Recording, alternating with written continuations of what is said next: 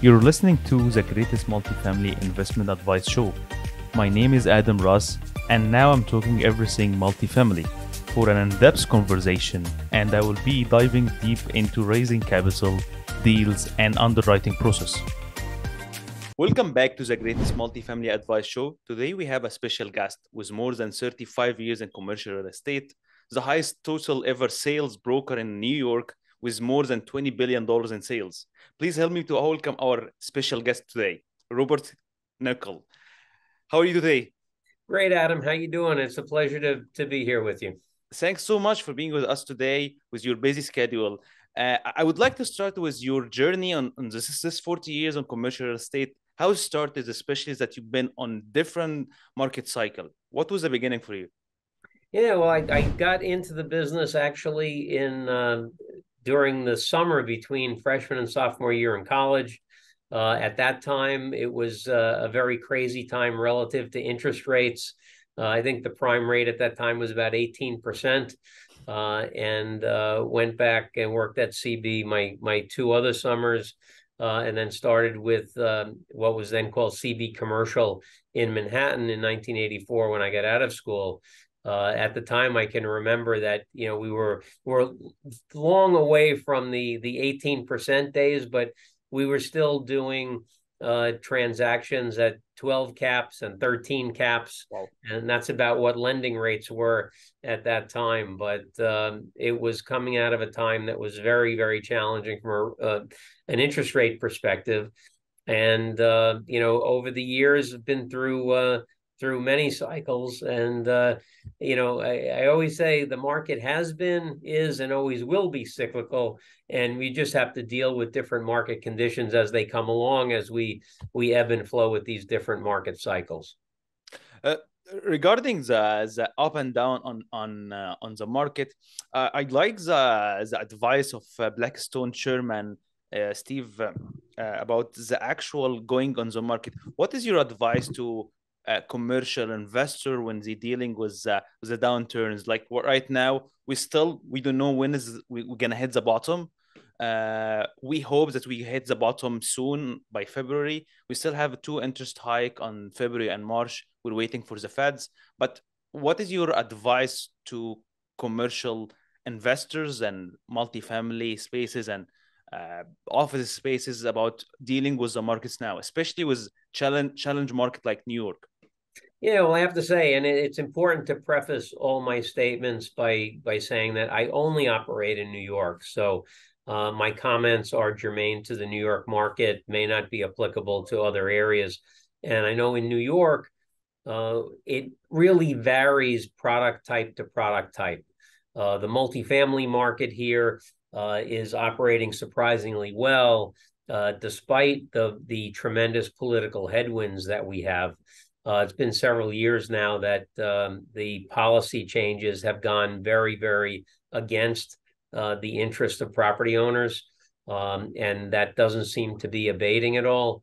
But notwithstanding that, there's still a very surprising level of demand. Clearly, cap rates have seen some upward pressure based on the increase in interest rates, but there's still very significant demand for multifamily. The land market has seen a big reset in value. I sell a lot of land here, and although the Fed started raising rates in March, it really didn't start to tangibly impact the real estate market until the beginning of September, when lending rates really started to go up. So we've seen just since the beginning of September, land values in Manhattan are down 20 to 25%, which is a big drop in a relatively short period of time. The office market is very, very challenging to figure out. People are still trying to understand when the return to the office will happen. We're still below 50% in terms of physical occupancy, and that needs to improve. So folks are having a very difficult time underwriting rents for vacant space.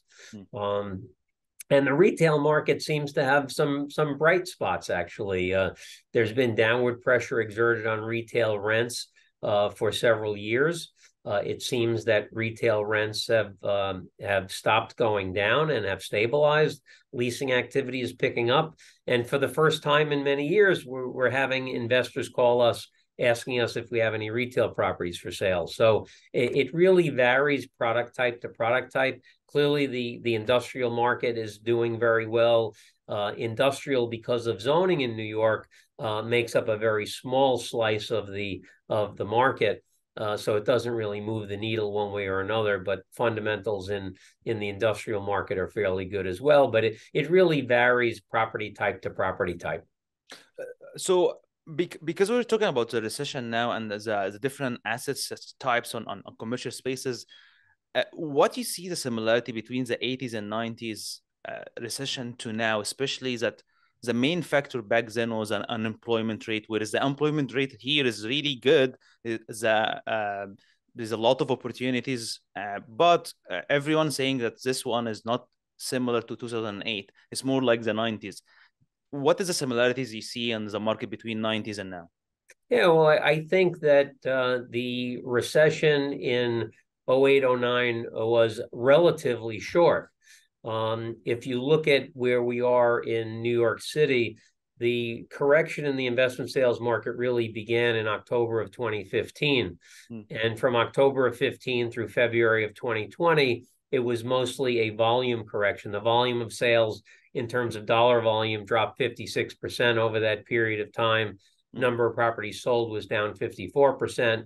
Value had only declined by about 10 to 12% if you lump all property types together. And then COVID came along in March of 2020 and converted this mostly volume correction into a value correction. So value started to fall more rapidly. We started to have a recovery that started in April of 2021. Second half of 21 and the first half of 22 were great. And then these interest rate increases have the market going back down again. So this has been over a very, very long period of time. In fact, if you take out that small positive 12 months we had that ended in mid 22, it's the longest correction we've had. Even during the savings and loan crisis in the early 90s, that was only a 4-year correction. Yes. But, from my perspective, I think that this market cycle has been a lot more like the early 1990s than the 08, 09 recession. I agree. Let me ask you another question, because all of our guests and syndicators is more focused on other markets than New York, and the issue about New York is it's more like more investor, I think, friendly for institutional investment, more less for regular syndicators. From your perspective, how you see New York market fundamentals, especially with a new net migration from all of the states on the north to the south? What is the advantages of New York versus other markets like, for example, Texas? Well, I still think, and there are plenty of places that are great places to live and work. I think New York is fantastic. Clearly, my perspective is skewed because I've lived in Manhattan for almost 39 years now. Yeah. So I love the city. I think it's the greatest place in the world. We have tremendous culture and so many different things that you can take advantage of here in the city. I think that what's important for the future of the city is that our elected officials understand that, whether they are on the right side of the aisle or the left side of the aisle, you can't do anything without revenue. And you don't have revenue unless you have a thriving business community and a thriving real estate community. So a lot of the policy changes that have been implemented have actually been detrimental to the real estate market and detrimental to the business community. That's not a good thing. We're still waiting to see what numbers are going to look like relative to the folks that have moved out of New York. There has been, a net out migration within the city. The sheer numbers don't really matter that much. What really matters is that in 2019, there were 1,600 families in New York that paid 27% of our income taxes. Those are all folks that probably have 3, 4, 5 homes, and it's easy for them to change their primary residence. So it'll be interesting to see how many of those folks are still primarily domiciled in New York. But I think that New York offers a significant value proposition. There still are a lot of young folks that want to come live here and work here. If you talk to multifamily owners that own free market apartments, they'll tell you that for the past year or two, 75% of the leases that they've made have been to people who are coming to New York from outside New York, which is a very positive thing. But, we need to keep people wanting to come to New York to live and work.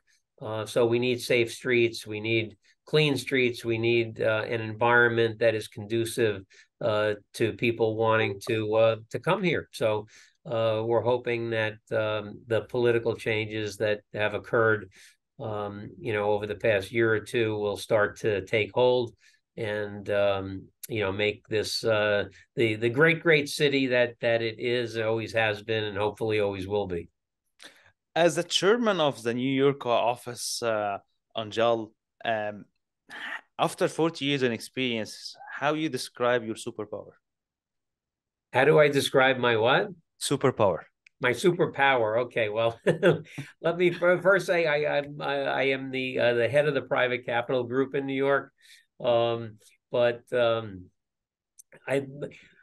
success in this business is mostly reliant on the team of people you have around you, and I've always had great people to work with, whether it was at my old firm or any of the other firms I've been at. I've always had great people with me. My partner now, John Hageman's been with me for 20 years. Many of the people that I work with here at JLL came over with me from Cushman and Wakefield, which were all with me at Massey Knakal before we sold to Cushman. So I think it's really that there's individual brokers have qualities that allow them to succeed. But I think to really succeed and to succeed over a long period of time, you need great people around you, and it's always a team effort. I think on an individual basis, if you look at the people in our industry who do really, really well, it's folks who have a specialty. They can easily articulate their value proposition to potential clients. What do you specialize in? What can you do better than anybody else? And being able to differentiate yourself from all the other people that are trying to do what you do is important, because that differentiation often leads to a competitive advantage. Having passion for this business is one of those things that drives people, and you'll see the folks who are really at the top of their game are very, very passionate about what they do. For many of us, the business is not only a career, it's a hobby as well. So we spend a lot of time doing it. And I think discipline is another key ingredient to success. I think that, a lot of what we do and have to do are relatively mundane things that you have to do day after day, week after week, month after month. Like making calls, I have my call sheets. I'm still very old school. Here's a call sheet with a property. I make my handwritten notes on it, and I have a stack of these things, and I just sit here every day. I go through these. My number one goal is to speak to 100 property owners every week, and that has been the goal for a while. And so I think it's a combination of things. If you call it superpowers, you call it whatever you want to call it. But I think the folks who really do well, very, very passionate. They're specialized and deliver a great value add to their clients, and they're very disciplined about what they do, how they do it, allocating time management, and that kind of thing. But it's the most fun business in the world. I wouldn't want to be doing anything else. And I feel very fortunate that I still love the business as much today as I did when I started. Agree. And my final question will be, which book really changed your perspective about the business? What book? Well, you know what? There are so many great books that I read. I read a lot about selling, Mm. about psychology, persuasion, why people do what they do. I think Jim Collins' book, Good to Great, is a fantastic book. You talk about specialization. He talks about something called the hedgehog concept, where you figure out what you can do better than anybody else in the world and gear everything towards doing that.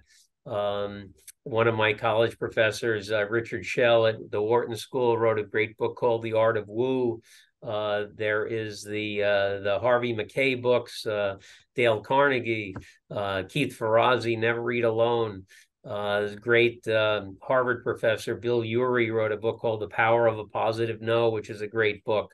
He has so many great books that teach you why people do what they do. And if you think about it, most people in the real estate business are intermediaries. They're working with other folks, and you're hoping that you can influence people to do what you'd like them to do, and what you think is in their best interest.